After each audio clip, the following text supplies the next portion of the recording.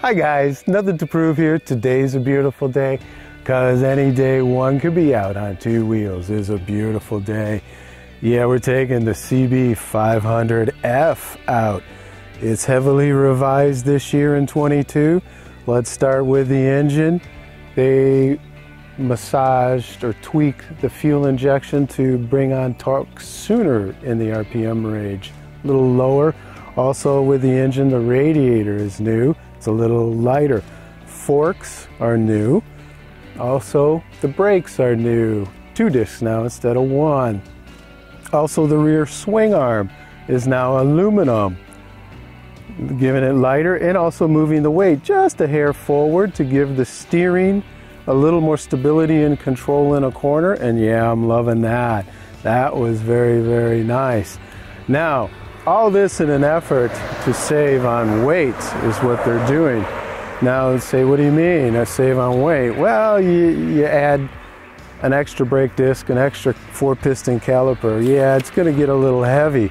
But how is this in this group of lightweight standard naked bikes? You can see here, this Honda is king on power, king on torque, king on engine size, and of course, king on weight. And then, yeah, look at the last one. It's king on price, too. Now, the other end of the spectrum is, yeah, you would have guessed it. Who would have guessed a BMW is the least in price, least in weight, least in engine size, least in torque, and least in power. Yeah, I'm laughing because that's funny. I never thought BMW would be last in all of these, or least in all of these competitions. How does this powertrain feel on the street? The power comes on right there, and you got to get her up above 5. Yeah, it's only a 471cc. That's all that's going to happen. You got to rev this thing a little bit to get something out of it. That's for sure. But the clutch engagement is a little late for my taste, but it works.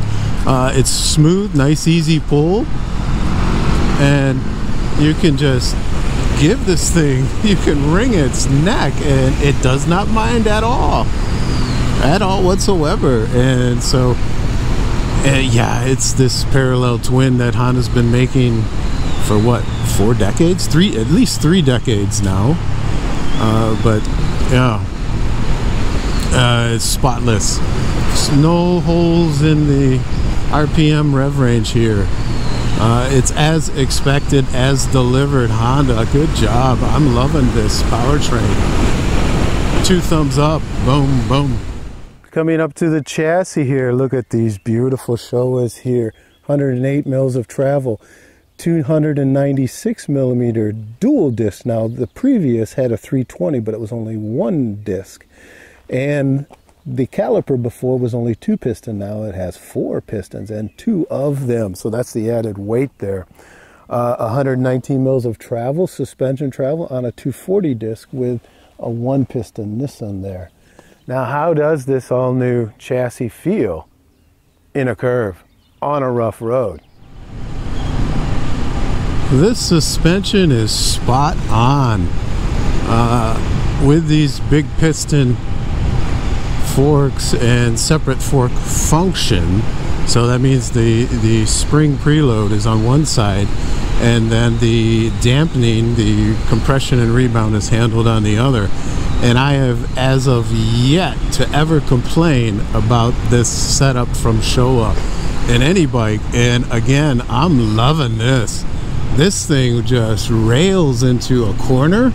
Oh yeah, and loves it. It's so confidence inspiring. Wow, I'm loving this suspension.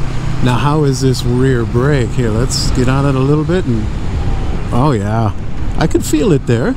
Good. Nice feel, nice delivery, nice feedback. Let's try the front now. Oh, look at that. Oh, there's kicking in the ABS on the front. Yeah, that's pretty good. Nice feel, nice feedback once again with these new 4-piston dual calipers on the front now. Yeah, that's pretty good. As for the brakes, and so I'm loving this. Hello. He didn't wave. He couldn't take his hand off. He was going too fast. That's what happens when you're on a Ninja. You're supposed to be riding.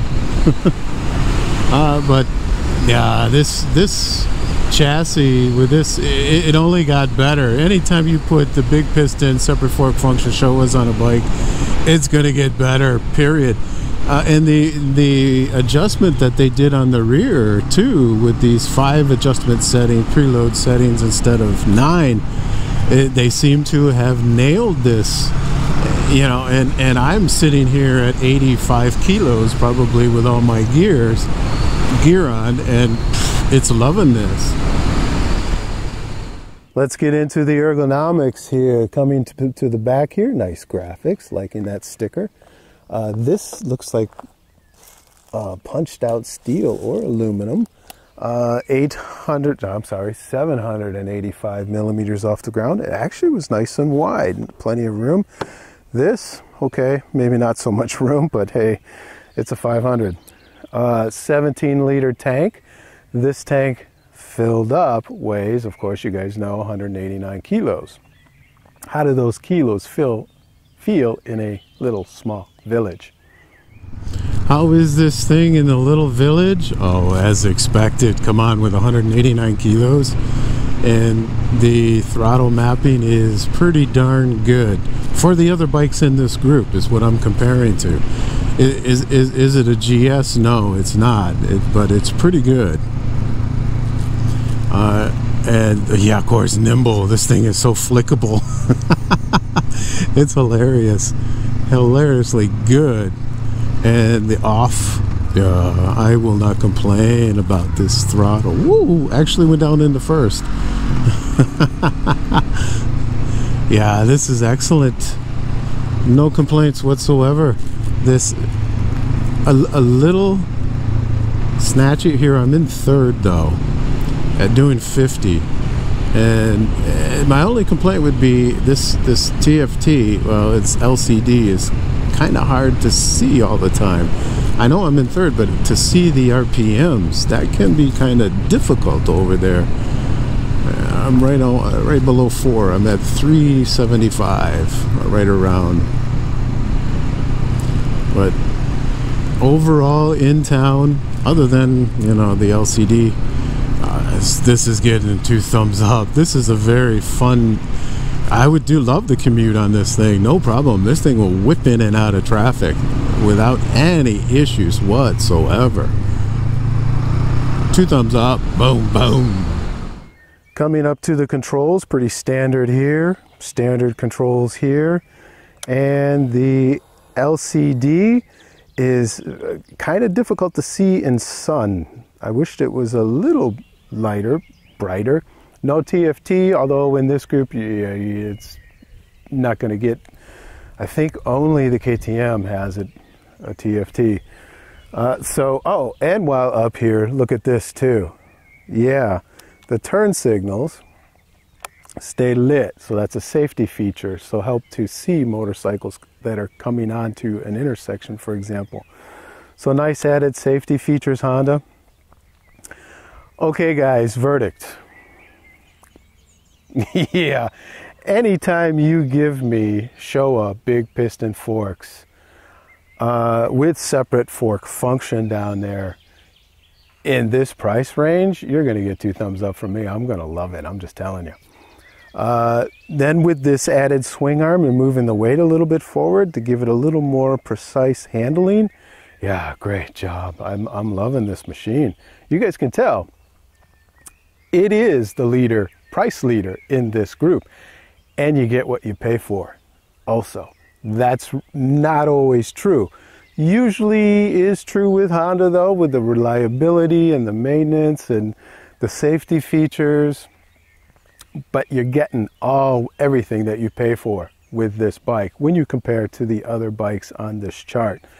So overall guys, yeah, strong recommend buy. For an entry level or somebody who's midway in their riding career and you just want a fun, lightweight naked bike, boom, this is it. All right, guys, I hope you've enjoyed this review. As always, guys, ride safe. That's most important on the list. And number 2, ride like there's nothing to prove. Take care. Cheers.